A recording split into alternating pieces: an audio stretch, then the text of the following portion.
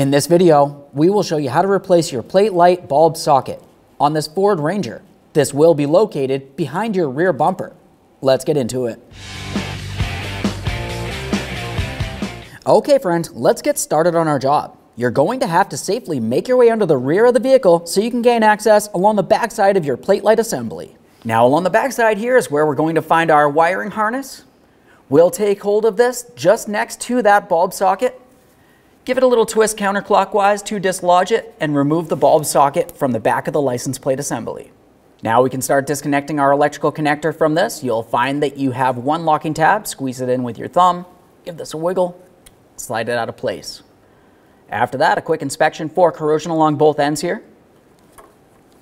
Continue on to removing your 194 bulb from the area. Take hold of that, give it a little wiggle. Once you have it out of there, give it a quick inspection, make sure it's reusable. Commonly, it's a good idea to go ahead and replace it with a brand new 194 bulb. And there it is, friend. Okay, let's prepare for installation. Take your bulb and slide it into that bulb socket. After that, we'll be taking the bulb socket and the wiring harness and press the two together. Listen for a click from that.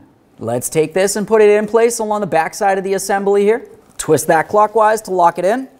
Give it a wiggle to make sure it's secured to the backside of your plate lamp assembly.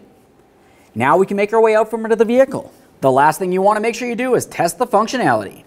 Thanks for watching. When only the best will do, demand TRQ. The only company that lets you view before you do. TRQ is committed to offering the highest quality aftermarket auto parts that are engineered for peace of mind. Thanks for using and viewing with TRQ.